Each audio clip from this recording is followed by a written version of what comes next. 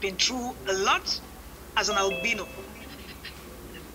Let me start my ex-husband, where when I wake up in the morning and I want to say good morning, the first thing he would say to me, go and put makeup, go and put makeup. Zero discrimination for persons with albinism, zero discrimination for persons with disability, zero discrimination for everyone.